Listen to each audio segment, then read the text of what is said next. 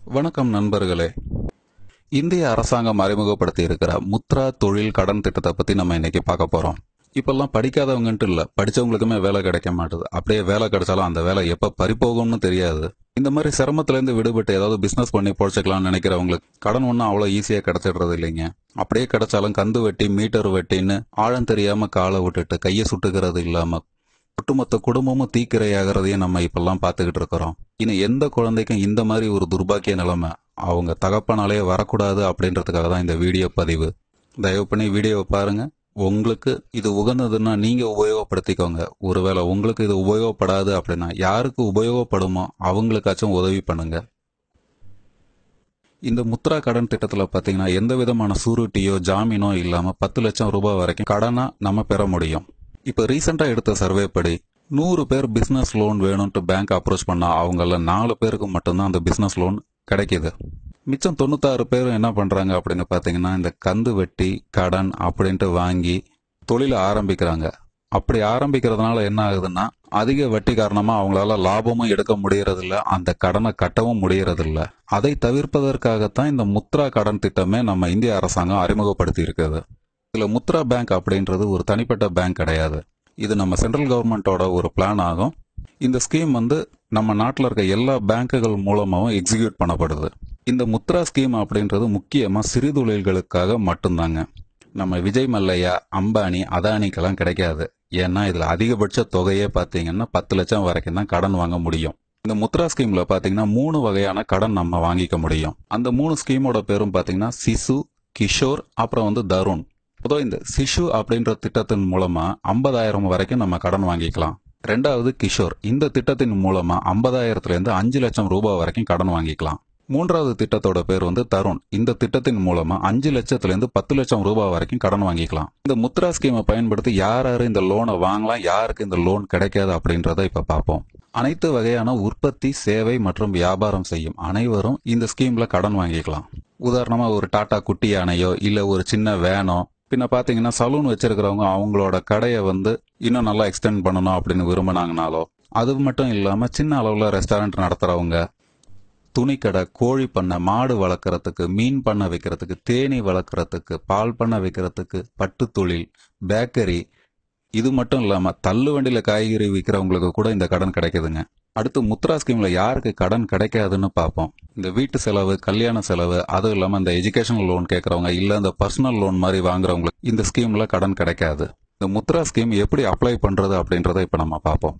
முத்ரா ஸ்கீம்ல கடன் வாங்கணும்னு நினைச்சீங்கன்னா உங்க ஏரியாவில் இருக்க பேங்கையே நீங்க அப்ரோச் பண்ணுங்க. அங்கேயே இதுக்கான அப்ளிகேஷன் ஃபார்ம் கிடைக்குது. இந்த கடன் வாங்குறதுக்கு வயசு குறைஞ்சபட்சமா 18 முடிஞ்சிருக்கணும். நம்ம ஏற்கனவே பார்த்த மாதிரி இந்த ஸ்கீம்ல 3 விதமான பிரிவுல கடன் வாங்கிக்கலாம். எந்த பிரிவின் கீழே உங்களுக்கு கடன் தர்றது அப்படின்றத பேங்கோட மேனேஜர் டிசைட் பண்ணுவாரு. முக்கியமான விஷயம், இந்த கடனுக்கு எந்த விதமான மானியமும் கிடையாது, அதாவது சப்சிடி கொஞ்சமும் கிடையாது.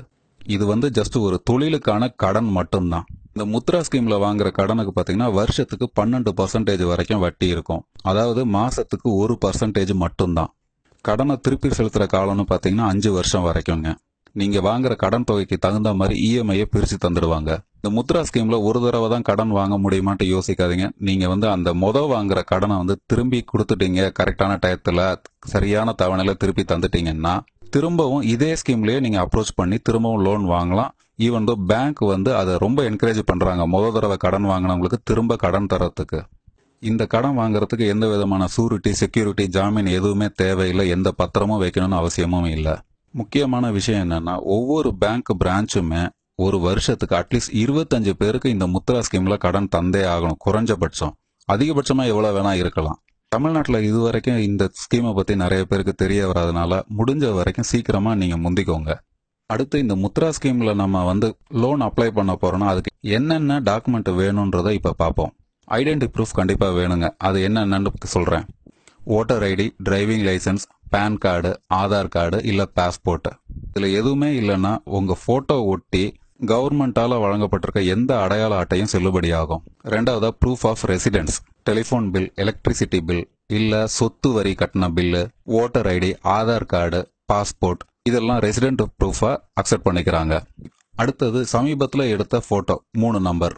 அடுத்தது நீங்க எந்த அளவுக்கு பேங்க்ல கடன் கேட்க போறீங்களோ கண்டிப்பா அதுக்கான கொட்டேஷன் வேணும்.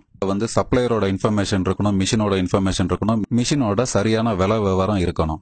ஒருவேளை நீங்க 5ல இருந்து 10 லட்சத்துக்குள்ளார கடன் நீங்க வாங்க போறீங்க அப்படின்னா கண்டிப்பா address of the business enterprise, அதாவது உங்க தொழில் எங்க நடக்குது அப்படின்றதுக்கான இருப்பிடச் சான்று கண்டிப்பா வேணும். கடைசியா கம்யூனிட்டி சர்டிபிகேட். இது ஜஸ்ட் ஒரு கேட்டகரி இதுக்காக தான். எஸ்சியா, எஸ்டியா, ஓபிசியா, மைனாரிட்டியா இல்ல ஓசியா அப்படின்னு பாக்குறதுக்காக மட்டும்தான், வேற எதுக்காகவும் கிடையாது. இந்த டாக்குமெண்ட்ஸ் எல்லாம் கரெக்டா நம்ம சப்மிட் பண்ணோம்னா முடிஞ்ச வரைக்கும் சீக்கிரமாவே லோன் உங்களுக்கு சேங்ஷன் ஆயிடும். லோன் சேங்ஷன் ஆகிறவங்களுக்கு உடனே முத்ரா கார்டுன்னு சொல்லி ஒரு கார்டு தர்றாங்க. அந்த கார்டை நீங்க யூஸ் பண்ணிட்டு நீங்க வாங்குற கடன் தொகையில 10% வரைக்கும் மெட்டீரியல்ஸ் நீங்களே வாங்கிக்கலாம். அதிகபட்சம் இதுல 10,000 வரைக்கும் தான் எடுக்க முடியும். முக்கியமான ஒரு விஷயம், ஏதாவது ஒரு காரணத்தை சொல்லி இந்த ஸ்கீம்ல உங்களுக்கு லோன் கிடைக்காது அப்படின்ட்டு பேங்க்ல இருக்கவங்க சொன்னாங்க அப்படின்னா எல்லா டிஸ்ட்ரிக்ட்லுமே இந்த முத்ரா பேங்க்குன்னு சொல்லி ஒரு ஆபீஸ் இருக்குது. அங்க போய் நம்ம கம்ப்ளைண்ட் பண்ணோம் அப்படின்னா அதுக்கு இமீடியட்டா ஆக்ஷன் எடுத்து பிரச்சனையை சரி பண்ணி தராங்க. முக்கியமான விஷயங்கள் சில. இந்த கடன்ல அப்ளை பண்றதுக்கு நல்லதா ஒரு ப்ராஜெக்ட் ரிப்போர்ட் ஒன்று ரெடி பண்ணிக்கோங்க. அடுத்ததா பேங்க்ல மேனேஜரை பார்க்க போறதுக்கு முன்னாடி அவங்கள்ட்ட ப்ரீயரா ஒரு அப்பாயின்மெண்ட் ஃபிக்ஸ் பண்ணிக்கோங்க. முக்கியமா சாயங்காலம் 4 மணிக்கு மேல அந்த அப்பாயின்மெண்ட் ஃபிக்ஸ் பண்ணிட்டீங்கன்னா ரொம்ப நல்லா இருக்கும். அதே மாதிரி பேங்க்குக்கு போறதுக்கு முன்னாடியே நம்ம சொன்ன எல்லா டாக்குமெண்ட்டும் இருக்குதான்ட்டு ஒரு தடவை கிராஸ் செக் பண்ணிக்கோங்க. கடைசியா பேங்க் உங்களுக்கு எதுக்காக கடன் தரணும் அப்படின்றத நீங்க தான் முழு நம்பிக்கையோட பேசி பேங்க் மேனேஜரை கன்வின்ஸ் பண்ணணும். இதெல்லாம் சரியா நடந்துச்சுன்னா 1 மாசத்துல உங்களுக்கு கடன் கிடைச்சிடும். கடைசியாவும் ஒரு ரெக்வெஸ்ட் வைக்கிறேன் உங்களுக்கு. ஒருவேளை உங்களுக்கு இந்த கடன் தேவை இல்லாம இருக்கலாம். யாருக்கு இந்த கடன் தேவையோ அவங்களுக்கு தயவு பண்ணி உதவி பண்ணுங்க. இதை பார்த்துட்டு ரொம்ப நன்றி.